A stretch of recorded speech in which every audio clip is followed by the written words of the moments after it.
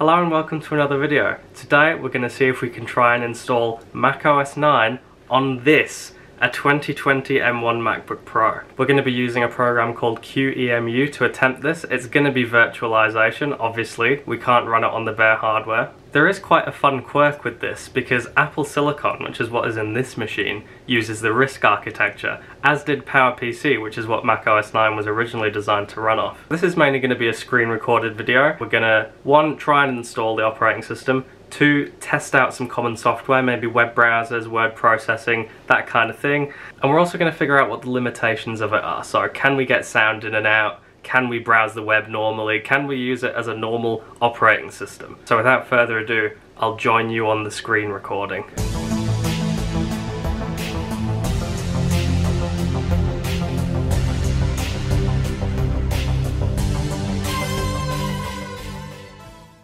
So here I am on the desktop of my MacBook Pro, and the first thing we're going to do is open up a terminal window. The program we're going to be using is called QEMU, and I've installed it via the Homebrew package, which links in with the Mac OS terminal. If you don't have Homebrew, there's a link down below to where you can get it, but once you do have Homebrew, you can type in this command here if you've got an Apple Silicon machine. This is just telling Homebrew to install the software QEMU. If you want to do this yourself, there's a full tutorial down below. So I've already done this, so I'll get rid of that. So what I'm going to do now is use this command to tell QEMU to make a blank disk image. I'm going to name it os9.image.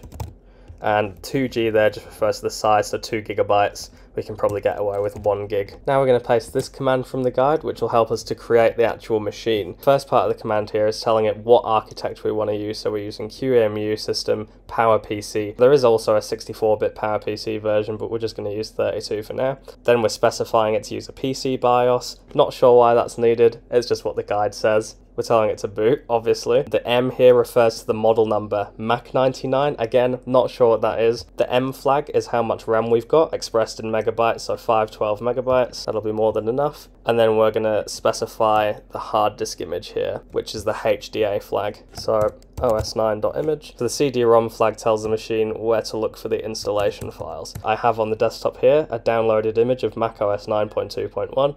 And you can just drag that into the terminal and hit enter. And here we go, it's coming to life. And there we have it, guys, Mac OS 9.2. And it looks like the Mac OS 9 installer, which I haven't used before, is actually just a live environment. What I'm going to do is go into disk utility, drive setup, I guess, and initialize the disk image we've just created. Now that that's done, we can where's the exit button? File quit, there we go. Now that that's done, we can actually click onto the Mac OS install. This setup will guide you through the 4 steps necessary to install Mac OS 9. I wonder if there's anything in here we can make fun of. Ah, there we go. Updated April 30th, 2001.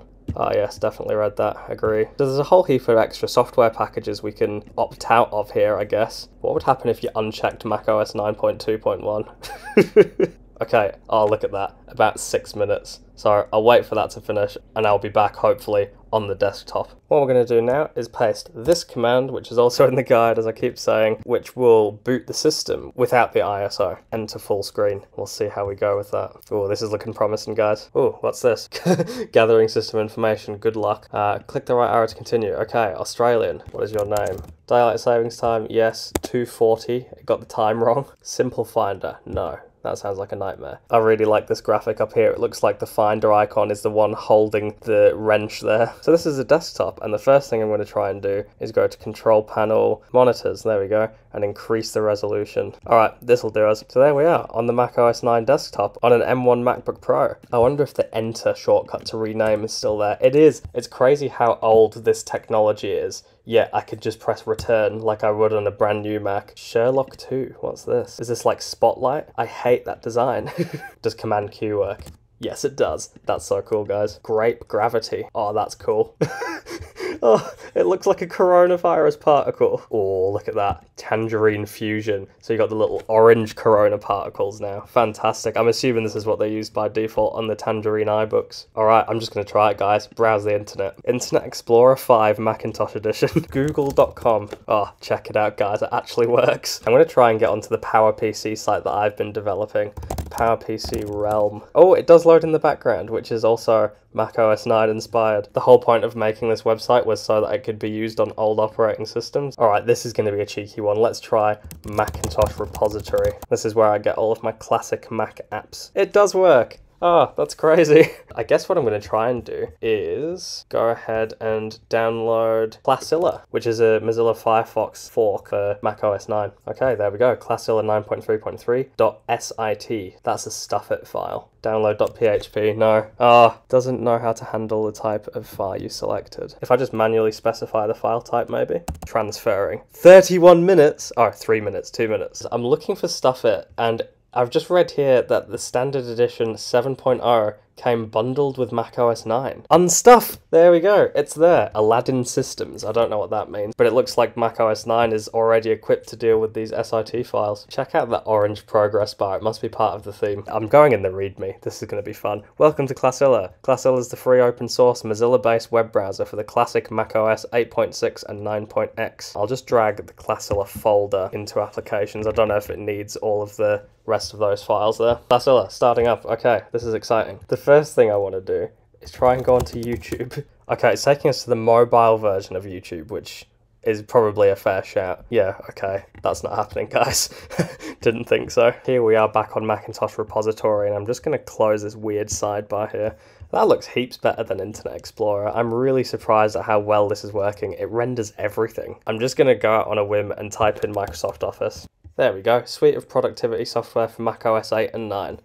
That will suit us. Scrolling down here, I see Office 2001 with Serial, and it's one of those stuffit files again, so we're just going to try that. Save to disk. This looks exactly like a normal Mozilla download prompt, and this one isn't freaked out about the file format either. And look at that, a dedicated file transfer window. Okay, so I've now downloaded Office 2001 and Civ 2, the game. Also, while that was happening, I thought of something that I should have probably tested, and that is Apple System Profiler. It thinks it's a Power Mac G4 AGP graphics with a 900 megahertz chip. That's really cute. Maybe that's what the model number Mac99 refers to. I'll give that a bit more testing maybe in the future when I install a different operating system. But anyway, enough of that. I'm going to try and install Microsoft Office. For some reason, whenever I open a stuffit file, Internet Explorer also opens. Not sure why that is. We're getting a .toast file out of it. Maybe that means we've got to install Toast, but I'll just leave it for now. Alright, so it's finally expanded. We've got the serial key there. Document's too large to be opened by simple text. Well, I gathered. Maybe we need to go find Toast. How's about Toast 5? Okay, this one looks promising. And then we'll just do toast.sit. I did try and download all these programs on Classilla, but every time I tried to save to the desktop, it would convert them to a GIF file. Like all of the sit images, it would convert to a GIF file, and I couldn't change it back, and it was just a whole load of wasted time, so I'm doing it back in Internet Explorer again. I'm assuming it's this. Continue. Got the little cute toaster there. Hey, why have you not got the orange theme? It wants me to restart the computer. No chance. So it looks like it's just installed directly to the root folder of the hard drive here. Toast serial number. Oh, it's the wrong version. I really hope it still works. Please, please, please. Yes, there we go. Utilities, mount disk image. There we go. Okay, then we'll go to Microsoft Office. Microsoft Office.toast. I've always loved this about Mac programs. More often than not, it comes up with a little tutorial or arrows and showing you where to put things. So to install Office, just copy this folder to your hard disk. Okay, let's try it out. Let's go into Word. Oh, look at this. You can't access a text file while you're trying to register it, which is, I guess, so you don't pirate the thing. I'll open the serial in the background again. All right, that looks to be correct. You'll need to call Microsoft for technical support. No. There we go. Word Mac 2001. Microsoft Word is working. How cool is that? I love these weird floating windows you always used to get. Me typing something on Mac OS9 under QEMU. And I can safely say that that was a smoother typing experience than on my modern work laptop, which has an i7. Oh, that's funny. Let's try PowerPoint. The best PowerPoint ever. Double click to add table. Okay, why not? What am I doing? Oh, guys, this is so cool. You can make an Excel workbook. Does that still work? Yes. And I'm assuming that's the mail app, which I'm not going to bother with because it's going to try and get me to sign in. Let's just open this picture viewer. Is it like a swan or something? That's horrible. A house? Is that nuclearfamily.jpg? I don't know. Monday, August 14th, 2000. Is he welding? Is he looking into the sun, perhaps? Office works. That's been a success. We're going to try a game that I used to play as a kid, and you're not allowed to judge me. Doesn't that look good? Alright, saving as cats with a Z. .sit. It's nearly ready. I'm ready to adopt my virtual pixel cat. So there's a limitation we've found anyway. The download speed is atrocious via this emulation layer or whatever it's called. Check out that icon, guys. Cat's Installer. Copyright 1995. This application is older than me. No, serial number? Oh, is that the serial number there? That would be awfully convenient, wouldn't it? Looks like it will be. Come on. Yes! Okay. Welcome to the world of computer pets with a Z. Should we adopt the one called Scaredy? Scaredy is returning to its basket. This skittish Scaredy breed needs TLC to calm their nerves. Look at his wonderful playground, guys. Just the cat's logo. Cat naps with a Z. Screensaver options.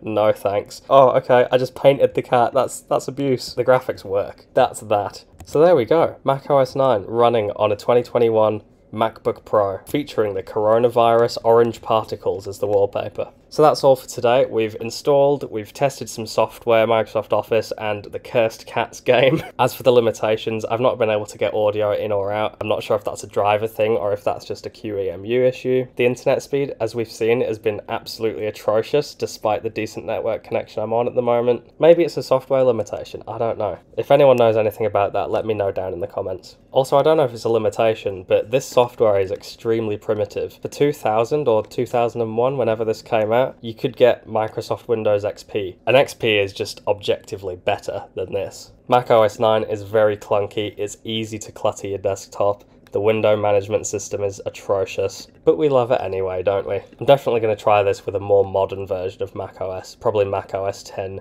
Panther. Thanks for watching this video. I hope you enjoyed it. I had a lot of fun making it. And I just wanted to say a big thanks to all of the recent subscribers who have appeared on the channel. I'm glad you enjoyed the last video, which is where a lot of you have come from, I think, the sorbet leopard video. If you're enjoying this content, make sure to hit subscribe down below and leave a like on the video to be kept up to date with all of my tinkerings with vintage Macs and weird software and all the rest of it. In the new year, I plan to release videos regularly. And I'll also be taking suggestions, so if there's anything you guys want to see, leave a comment down below. That's all for now. I'll see you next time.